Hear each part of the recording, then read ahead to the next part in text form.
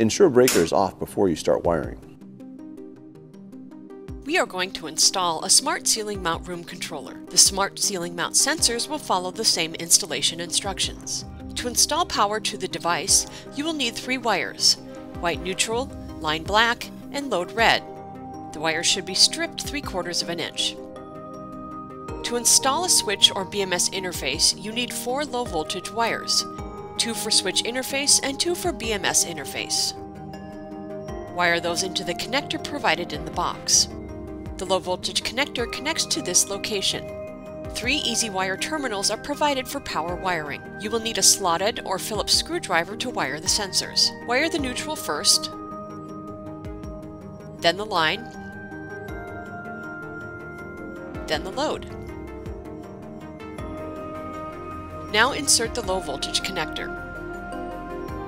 Pull the coasters out. Choose the orientation application you want the sensor to be based on. Push the unit so the screws come through the coaster. Push the coasters inside the unit.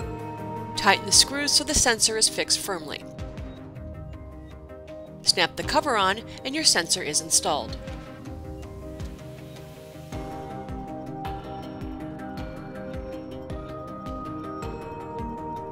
To replace the lens, align the markings on the lens and sensor and remove the lens.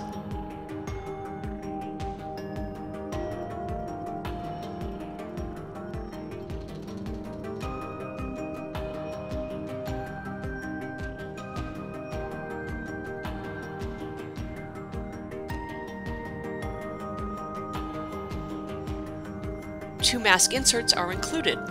The first is a 360-degree pre-cut insert that can be customized to accommodate various fields of view. The second is a 180-degree insert.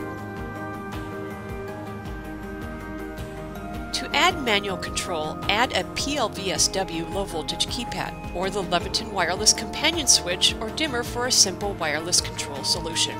All configurations are done with the Smart Sensor app. Create custom templates for easy multi-room replication of room controller settings. Adjust the occupancy settings and daylight and dimming calibrations. Use the scheduling feature for scheduling, grouping, and networking. To learn more, visit leviton.com/smartsensors.